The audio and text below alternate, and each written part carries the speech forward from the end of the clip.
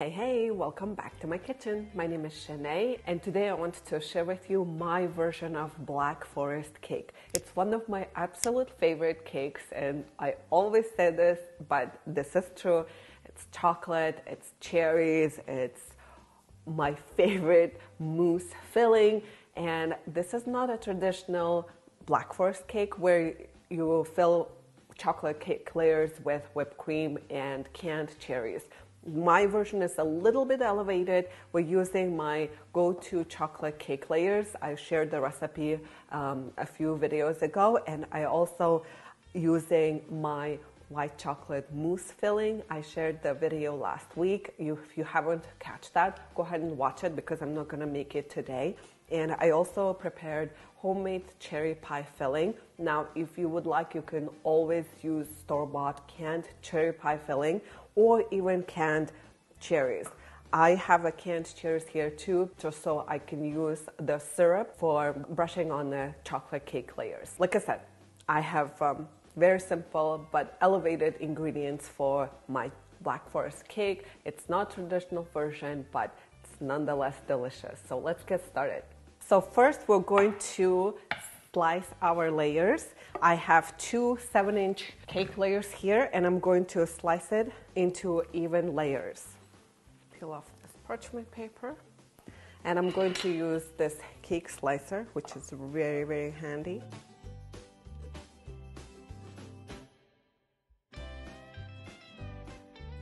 This cake layer is day old. It's always best to handle day old cake because it's not as fragile. And remove this dome.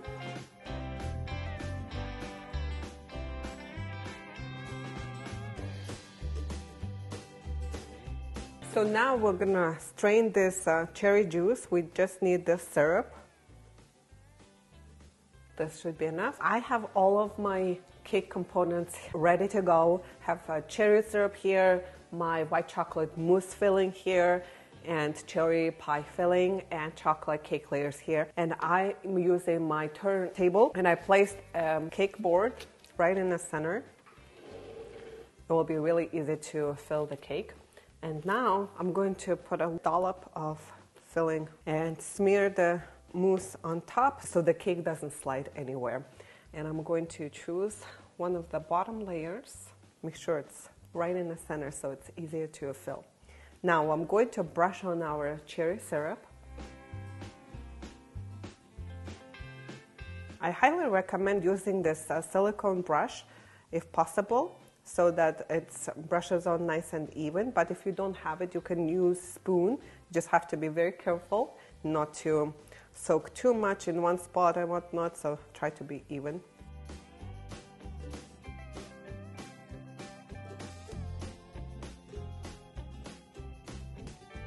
Okay, now I'm going to put a layer of mousse filling.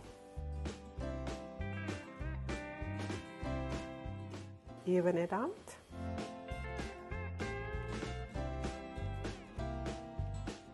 And then I'm going to pipe a border around the cake edges to contain the cherry pie filling. And then we're going to put a third of the pie filling in the center.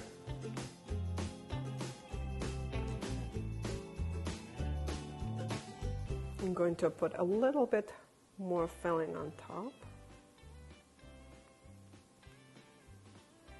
Doesn't have to cover the entire thing. I just want to even it out.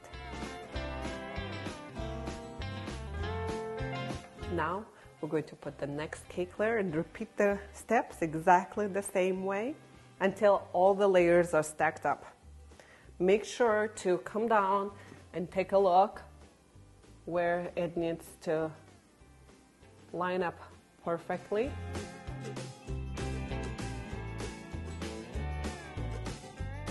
Good. I'm going to repeat the steps and I will be right back after I finish all the layers.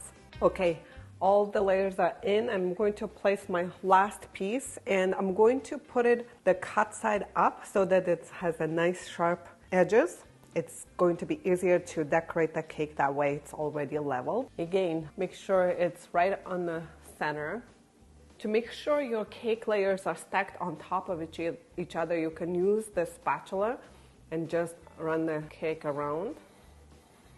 This top needs a little bit more filling to make it nice and even. Don't forget to put syrup on the top layer. I almost forgot. I forgot on some areas, but that's okay. Don't make my mistake.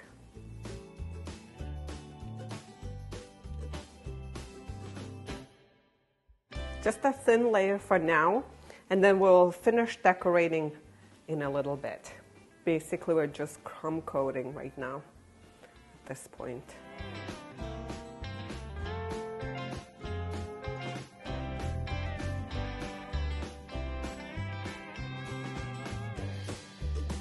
Now, I'm going to wrap my cake in a plastic wrap and let it set for about half an hour to an hour or up to overnight in the fridge so that the cake stabilizes and it's easier to frost. Otherwise, it might slide and get wobbly. I'm going to wrap it all around. So my cake has been chilling in the fridge for a little over an hour. I forgot to mention that I also like to add a color like this, stainless steel color, just so it doesn't slide anywhere if it was too soft or anything. It's just an extra insurance, not necessary. Now we're gonna carefully unwrap the cake.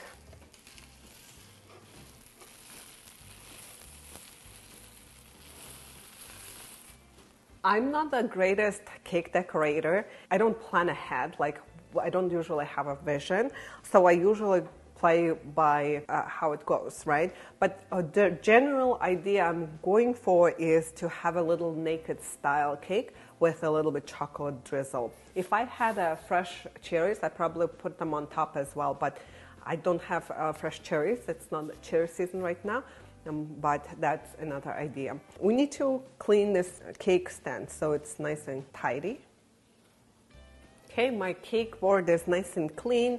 Now to frost the cake in the naked style, I will pipe my frosting like so, vertical line like this, all around.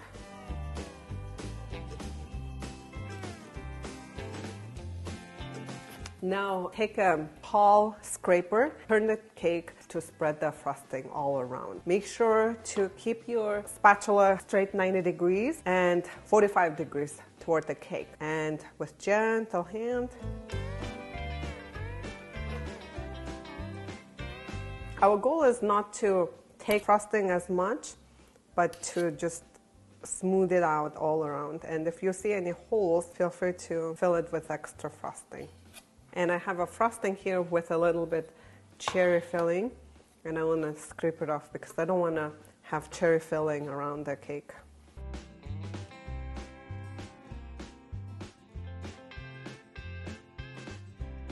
Looking pretty good. I think it's pretty smooth right at this point. A little bit cake peeking out is fine, and the cherry filling is poking out a little bit. That's okay too. I'm going for a rustic look. I'd like to have a little more frosting here.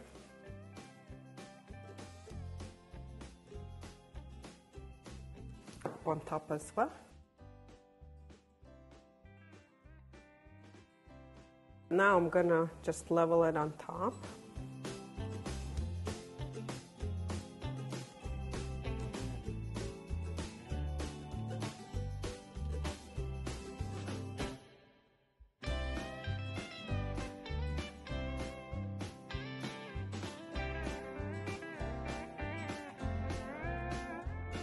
Okay, this is good enough. I have a ganache here and clean spatula, have everything ready.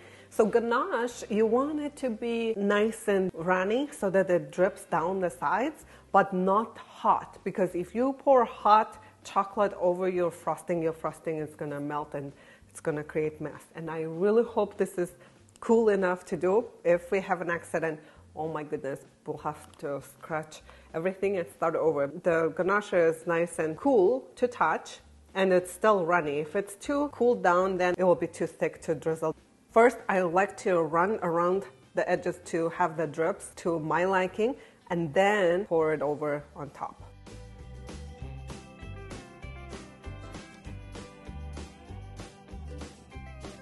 Now I'm happy with my drips, and then I'll spread chocolate on top. And then quickly spread the chocolate on top so it sets nicely. The reason I like to have a control over the drips is because you don't want all your drips to go all the way down. You want some variation. And this a little too same height, so I'm gonna drip a little more in some places.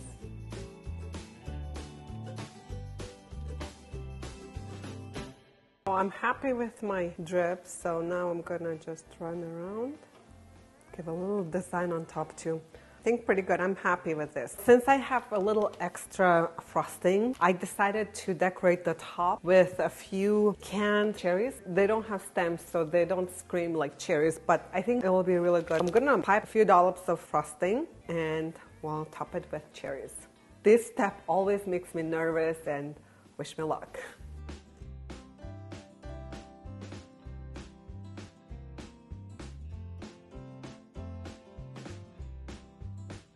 I'm loving how it's turning out. What do you think? Let me know in the comments.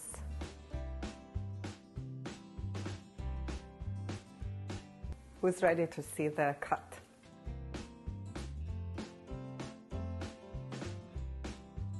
Wow, I love the layers. Look so good. Very impressive. How beautiful. Let's give it a try.